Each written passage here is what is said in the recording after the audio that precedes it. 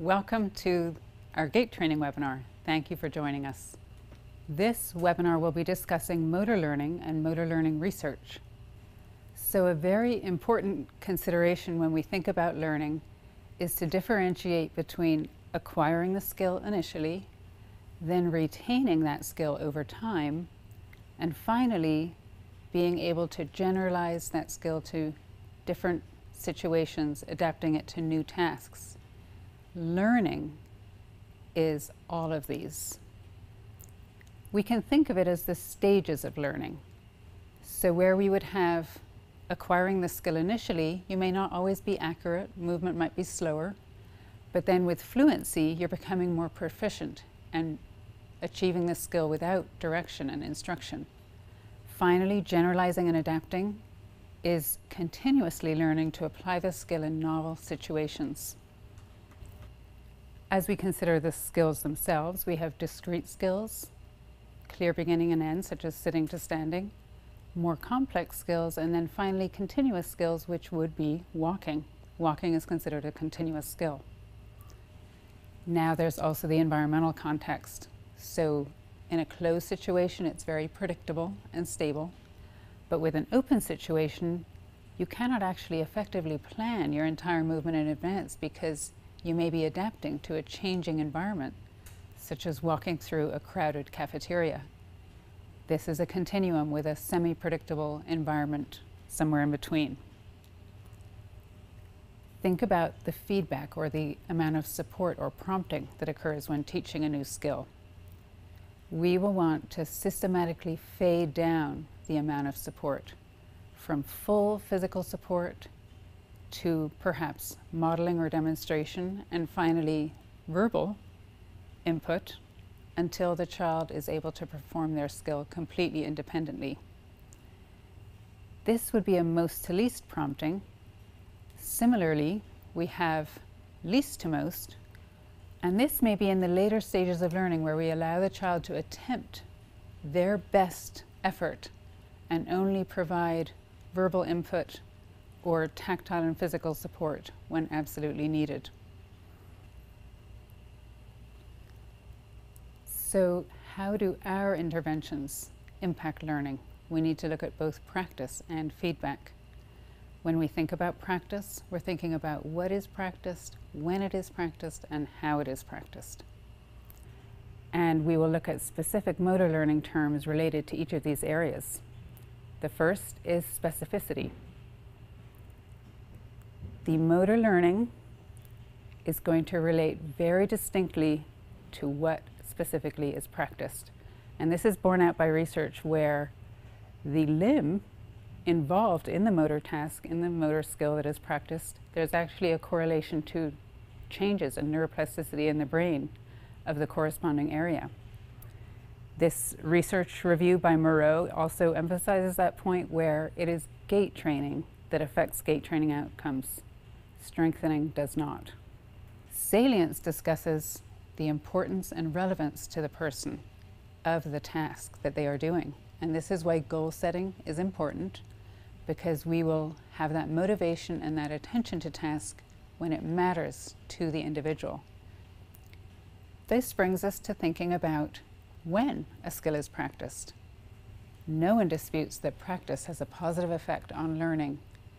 Other variables can be manipulated to benefit learning, but the sheer amount of practice is important. Those familiar with Malcolm Gladwell's book, The Outliers, are familiar with the idea that it takes 10,000 hours of practice to separate a violin virtuoso from a mere violin player. As we think about these sheer hours of practice, is there anything we can do to speed learning? That is where these motor learning strategies come in. When we look at children, typically developing children learning to walk, it is thousands of steps in a day. However, they aren't all done at once. They are broken up and performed intermittently between periods of not walking. Also, practice is performed in a variety of contexts. This contributes to learning. So practice scheduling matters. And that's the discussion of massed versus distributed practice.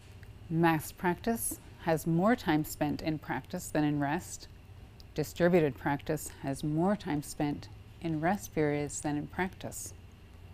The motor learning theory here is that rest not only allows for restoration from fatigue and renewal of your motivation, but also something happens in the brain. There's a consolidation of learning that is occurring during that break. This is a landmark systematic review. Most of the research up until that point was on continuous practice, but this established that distributed practice does have good outcomes in terms of retention. Overall, more time will be required for distributed practice. For example, walking for 5 minutes, resting for 10 minutes, you would need to continue for 1.5 hours to get 30 minutes of practice total. But we can also look at this as practicing walking for 10 minutes at 3 different times in the day, or for 15 minutes twice a day. Now, for discrete tasks, the effect of massed versus distributed practice is less clear.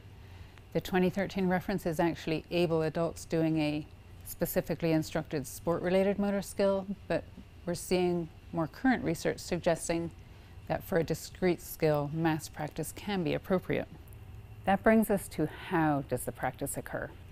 The first point, variability is very important for retention and learning. Variability can be a matter of the task variation as well as the context or environment. Constant practice is when the parameters are essentially unchanged. You can imagine taking steps on a treadmill, for example. Variable practice means that there are different parameters within that one practice session. The way we do this might be blocked practice, where we do one skill, drilling it over and over before moving on to another skill within that practice session. And then we have random practice, where you are interspersing a number of different skills randomly within that same practice session. We find that acquisition is better with blocked practice, but skill retention and transfer is better with random practice. So what improves immediate performance is not necessarily what improves retention over the long run. The open diamond is the random practice. The black rectangle is block practice. With early practice, the movement time is shorter, showing better performance with blocked. In intermediate practice, the difference is not as extreme, but then in terms of retention, for the individual who practiced with random, variable practice, their long-term retention was improved and they could perform that skill better. So variable practice improves that transfer, that generalization, that adaptation, that long-term outcome, even though the variability produces more performance errors during the initial learning. Contextual interference is a word that discusses this random practice. It's that interference resulting from practicing those various skills within the same session. So alternating from one task to another and then back demands that constant restructuring of performance with slightly different solutions each time. This problem solving is valuable for long-term retention and generalization. So that high CI is resulting in better learning, and the low CI is actually inhibiting performance for those novel task demands.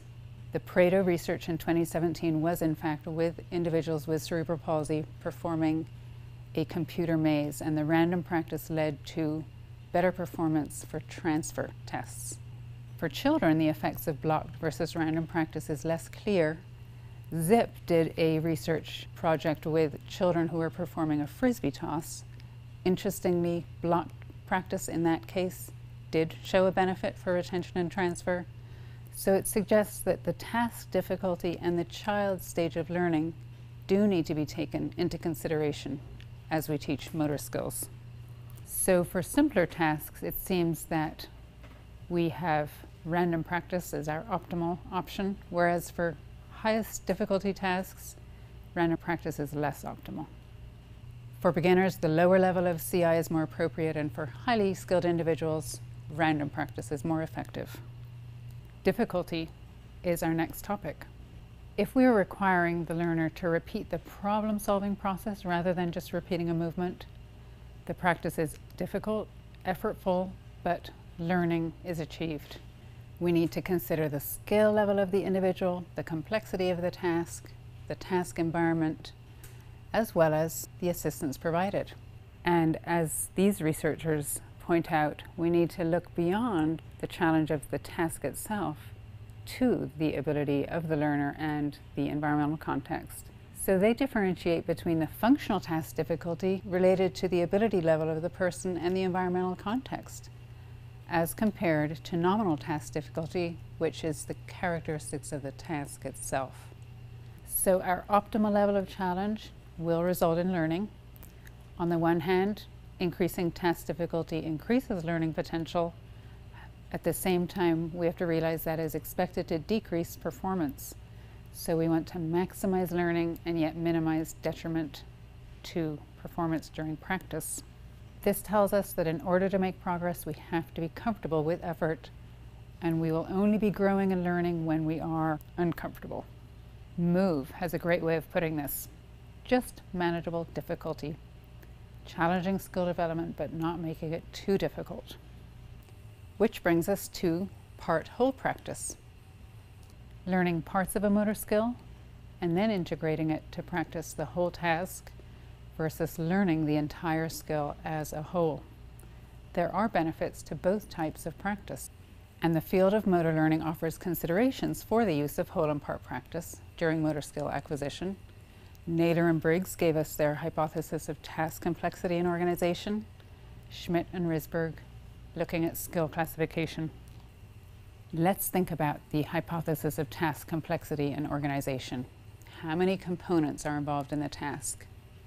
Walking would be considered a continuous skill, so that is low complexity. High complexity might be transitioning from lying to standing. In terms of the organization, are the components interrelated or interdependent? Walking involves both upper and lower extremity reciprocal swing and multiple joint involvement.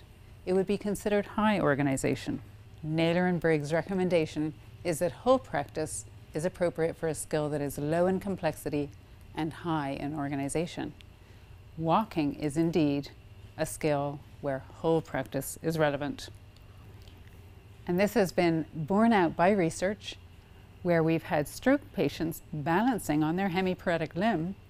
The results after balance training did show that patients bore weight more symmetrically, but did not, in fact, increase the single limb stance on the paretic limb when walking. Now, there are advantages to part practice in certain circumstances when we need to simplify the skill or promote early success for motivation or focus practice on our problem components. So as we consider part task versus whole task, again, we need to look at the task, the learner, and the environment. And that brings us to the skill classification approach of Schmidt and Risberg, where they consider the task, the environment, and also the person and their attention demands. The attention demands of the motor performance, the attention demands of concurrent cognitive tasks, for example, and whether we can simplify and then increase challenge as learning progresses. So learning parts of a task may be helpful during those early stages, but whole task practice results in overall better movement quality and must be our final goal. As we segment those segments to practice, we want to recombine them into sequencing.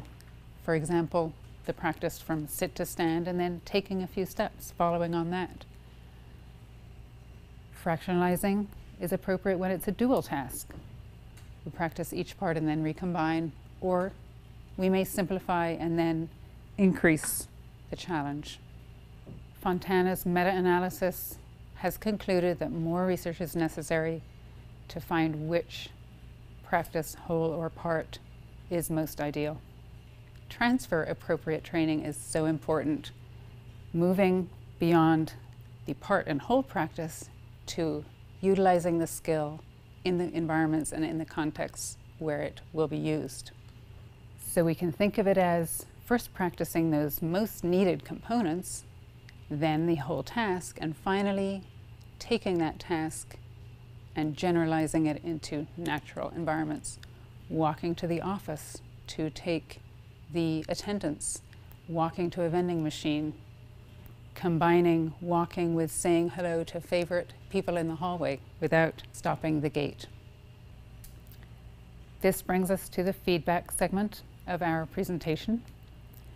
If we think about feedback, first we attempt the skill, then we receive feedback, and then we're adapting that approach to attempt the skill again with more success. Explicit learning is conscious. We can verbally describe those critical parameters of a task, consciously finding solutions. Implicit learning is occurring on a subconscious level and is a response to the environmental demands. So implicit learning is actually possible regardless of age, intelligence, or motor ability, and is seen as appropriate for children with cerebral palsy or altered movement dynamics. Our feedback may be intrinsic, verbal feedback, modeling, or physical guidance, and this rings back to our most to least and least to most prompting slide. If we think about intrinsic feedback versus the explicit feedback of verbal and modeling input. So the intrinsic feedback is inherent in the sensory motor system and is not conscious, promoting implicit learning. So the intrinsic feedback is not under conscious control, and this implicit learning can be facilitated by structuring the task and the environment, supporting those effective movement patterns. We want to limit verbal feedback as that would contribute to more conscious learning. This will enhance implicit motor learning. It involves the external focus of attention and practicing the whole skill in entirety. Extrinsic feedback, on the other hand, augments and supplements the intrinsic feedback. This is related to conscious learning. This compares to extrinsic feedback involving verbal instructions or visual observational learning with modeling and/or physical guidance. And this is supplementing the intrinsic feedback. How essential is this? Well, the outcome with the augmented feedback is definitely going to depend on the type or the difficulty of the skill, the person's ability, and their stage of learning. But if done correctly, it can help speed the process of learning. So we're going to take some time to look at the research on extrinsic feedback. We can think about the type or the content of the feedback, as well as the amount and timing of the feedback. This influences outcome.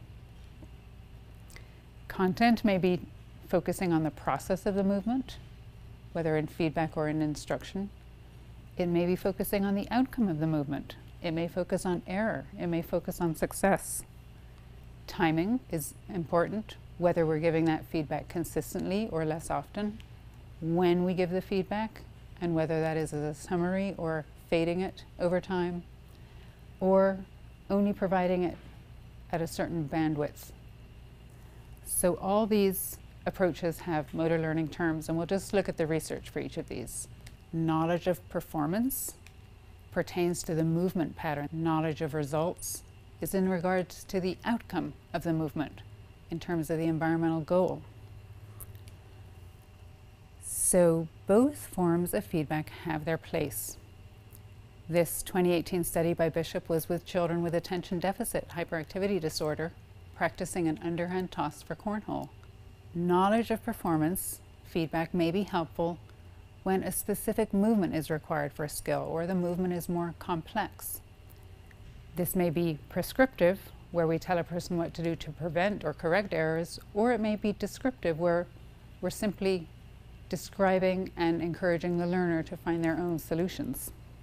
So prescriptive is appropriate right at the beginning, but descriptive later on will encourage learners to find their own solutions.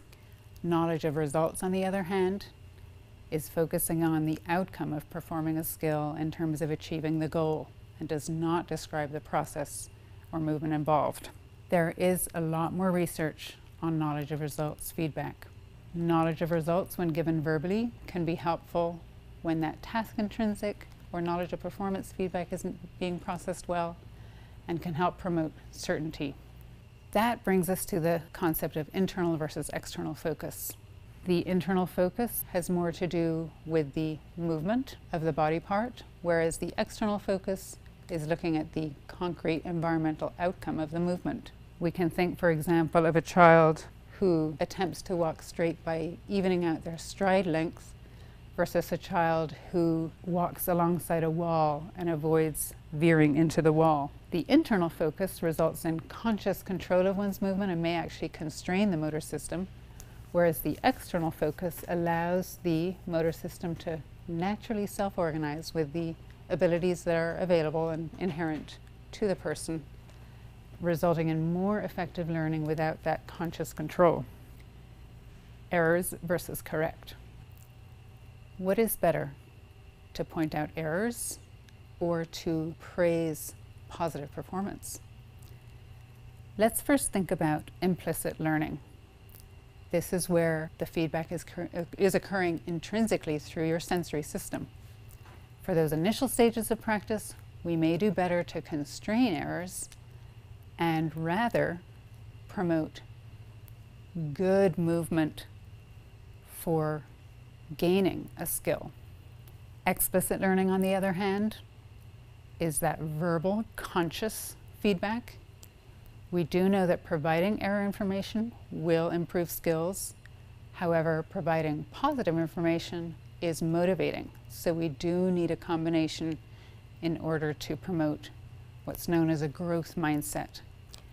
Motivational praise can be done in more than one way. This study was with 10-year-old children performing a throwing task for accuracy. Both groups received truthful feedback on the accuracy of their throw, but one group received bogus positive praise, complimenting their performance as being above average and better than peers. Those that received that additional praise actually performed better in retention trials. And we can also look at that feedback as either focusing on the child themselves as a great player, soccer player, or on the task as something that is acquirable. And in the outcomes of the research, the children who received non-generic feedback, focusing more on the task than on the child themselves, performed better on the retention test. Now we'll look at the amount and the timing of the feedback. Findings show that the more frequent feedback interferes with learning. And this Hemaya-Talab study was with children with cerebral palsy ages 5 to 17 performing a dart throw. The group that had 100% knowledge of results feedback for all their trials did not perform as well for long-term learning. This may be because consistent feedback promotes reliance on that feedback and discourages the individual's ability to detect error intrinsically, and this is borne out with research on adults. Interestingly, these findings are borne out more with adult research, whereas with children, more feedback actually results in better learning when the task is difficult or complex.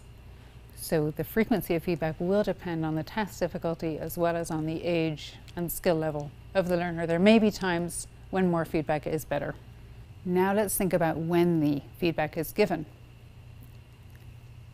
The problem with concurrent feedback or feedback given immediately at completion or right after the movement is that it may improve performance during the practice, but it's not better for learning retention. Again, we're distracting from that task intrinsic feedback and that important implicit learning that is needed. So the only times when this type of feedback may be appropriate would be, again, when it's facilitating learning of critical features of a task where task intrinsic feedback is difficult to process, but we don't want to promote dependence on the feedback. Instantaneous knowledge of results degrades learning, whereas when we wait a few seconds, we have better results with feedback. When it's given too soon, it interferes with internal processing, but when it's delayed, it can facilitate that processing. Think about the time between the end of the practice and the provided feedback.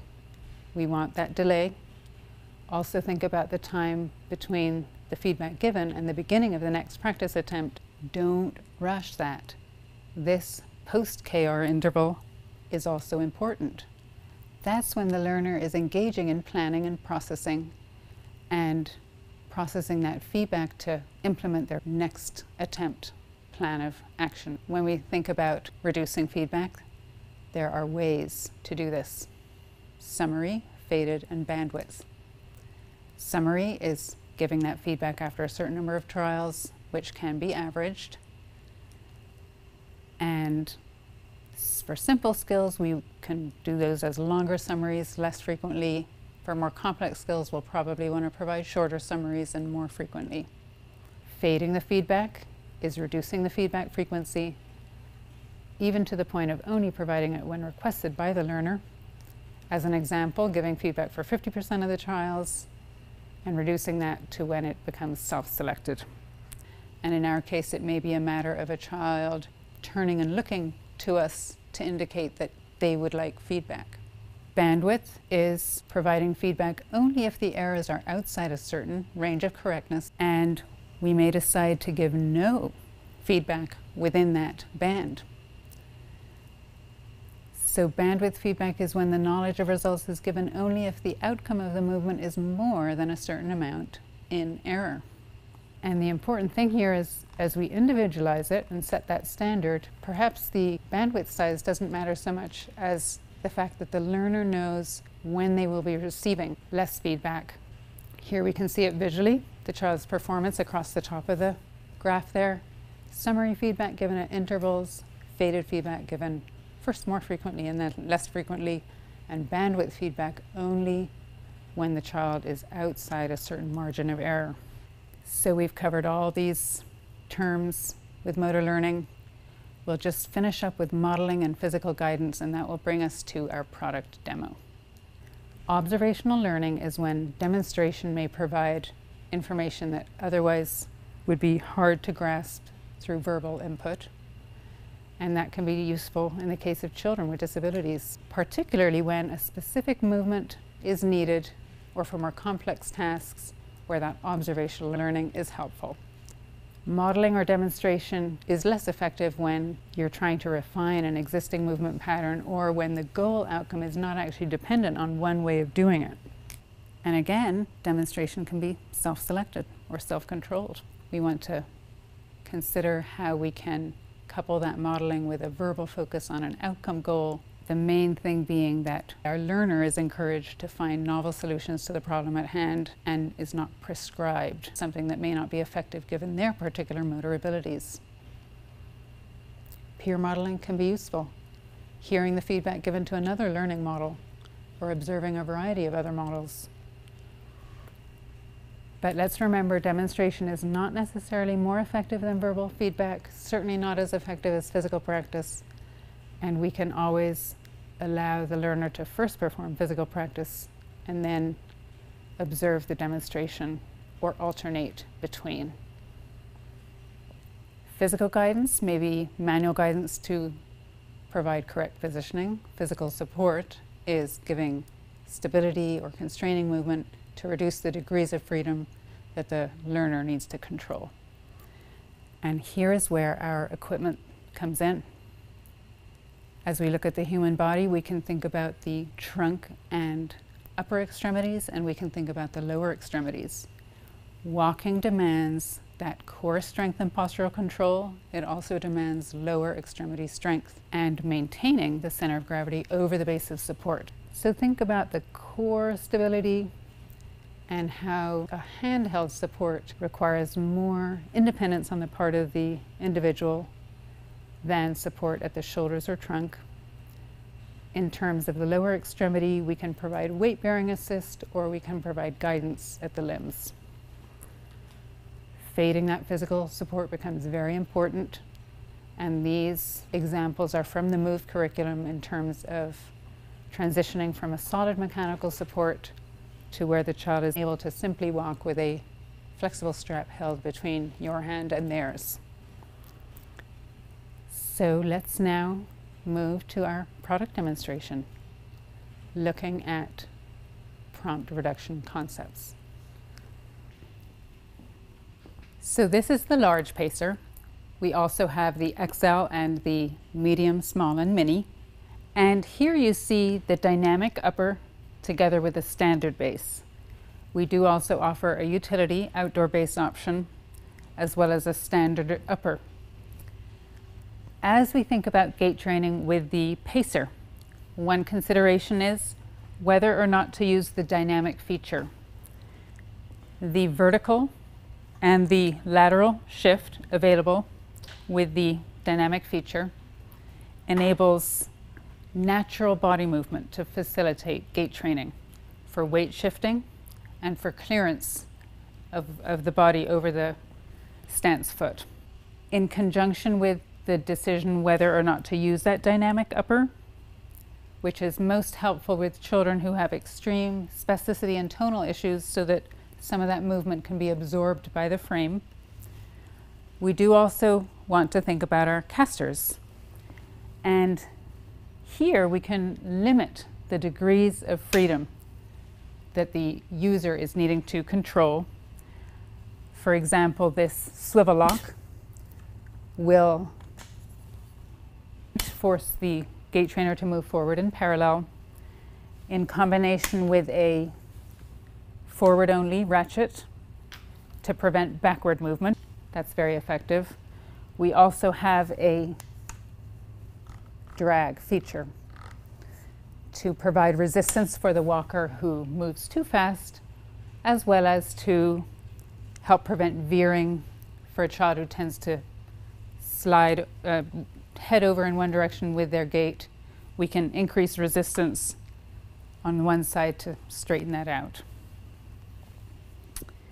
Now we'll look at our upper extremity and trunk supports, which of course are used in combination. We'll start with the arm prompts.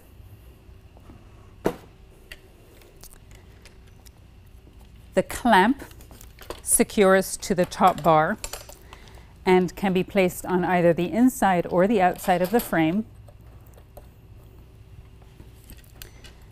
The post can be positioned to point inward or outward, forward or backward. This one knob at the base of the arm prompt allows you to swivel and slide to get the positioning needed. In this case, we're showing how the arm prompts can be placed forward and together as a way to stabilize the upper trunk and enable that shoulder girdle forward of the hip girdle for early gait achievement. We can also place the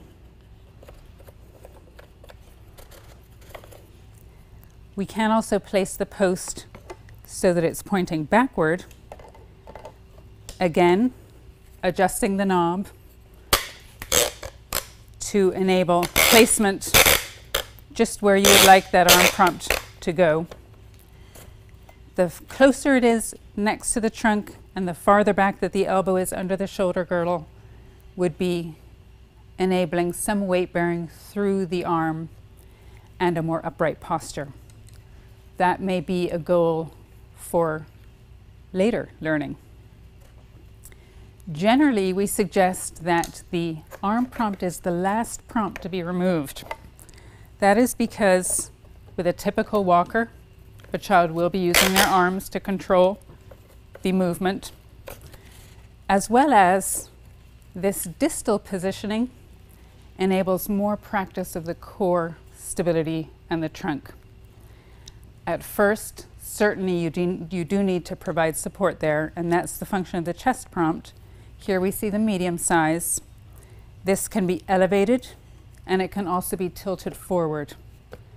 So again, for that forward positioning, for better momentum and forward stepping initially, and then bringing it more upright and in fact lowering it as the child is gaining in their core and trunk strength. You can loosen these straps, loosen the chest prompt overall, again to challenge that core stability over the base of support. We can in fact simply flip the chest prompt in place to get it even lower around the child's hips. So that is another positioning option. From here, we're going to discuss the weight-bearing assist options. And these at the same time also position the hip girdle relative to the shoulder girdle. We'll look at the multi-positioning saddle first.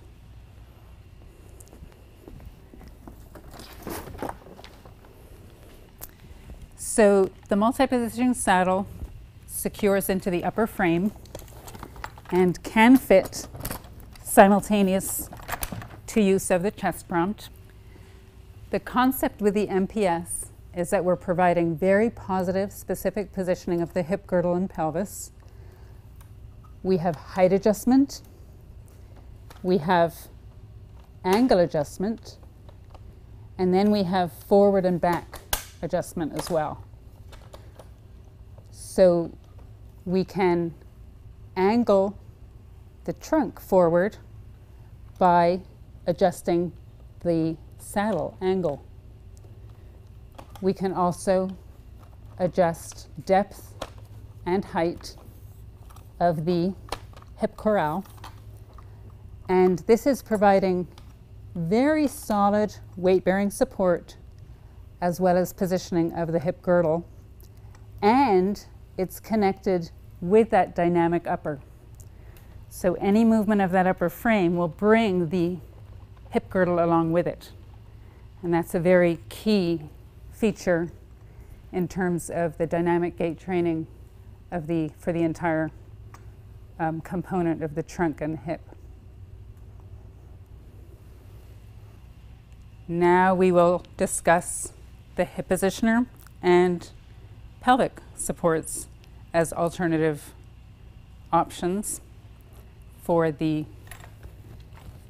weight-bearing support.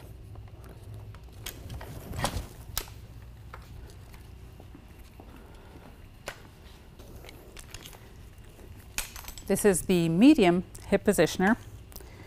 It secures with the handholds onto the back of the frame. And these, again, can be placed anywhere along the top bar. The front straps of the hip positioner can be placed on any of the existing prompts. For example, around the chest prompt, around the arm prompt, or even up on the crossbars of the chest prompt. And the idea here is that you can adjust the length of those straps to encourage weight-bearing assist, or raise the front of the hip positioner if you need to prevent forward motion of the pelvis relative to the shoulder girdle. The hip positioner can also be placed in a reverse position using the buckles on these straps. And that would be done simply buckling it right around the front crossbar and then bringing the front straps to the handholds.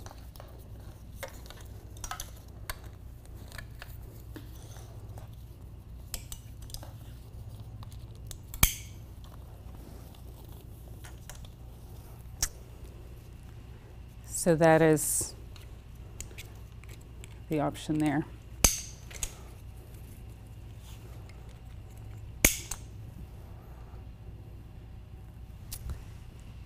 Next, I'll show the pelvic support.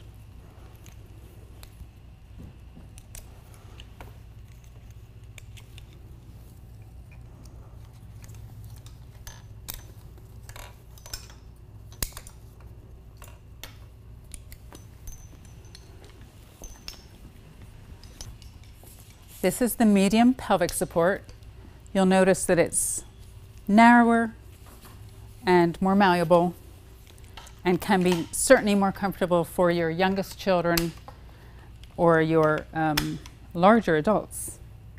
And here we can again use those ring clips on the handholds and optionally put the front clips on the chest prompt crossbars and then decide where the best positioning is for the handhold.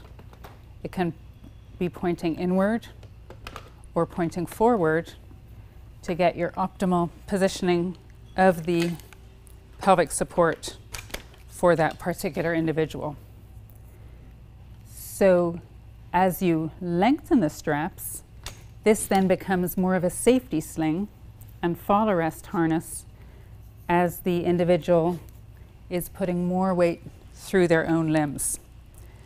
As a general rule, we want the weight-bearing assist happening along this flat strap near the back. And don't be afraid to lift either the handholds or the entire frame in order to really properly off-weight and get that initial weight-bearing assist so that the legs really can straighten and perform extension, weight-bearing, and reciprocal stepping in the early training. Now we'll look at thigh prompts and ankle prompts.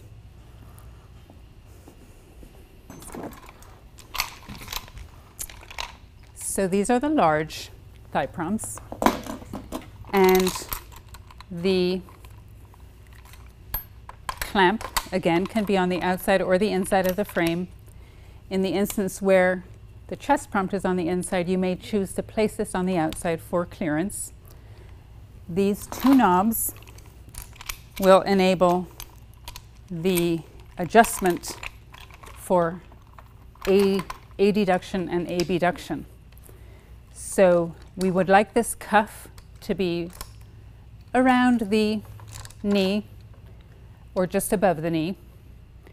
And these knobs can be tightened to assure that that abduction is occurring in gait, prevention of scissoring, and it can also help prevent the client from turning within the frame and enable still the weight bearing and step taking.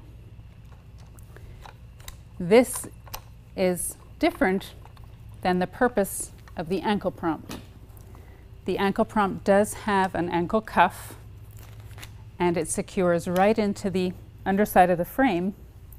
But the important thing here is these slides, spring adjusted, and that accommodates leg stride, so that if we need to assure that the child's feet stay behind and don't get too far ahead of them, we can actually place that adjustment to limit the stride length.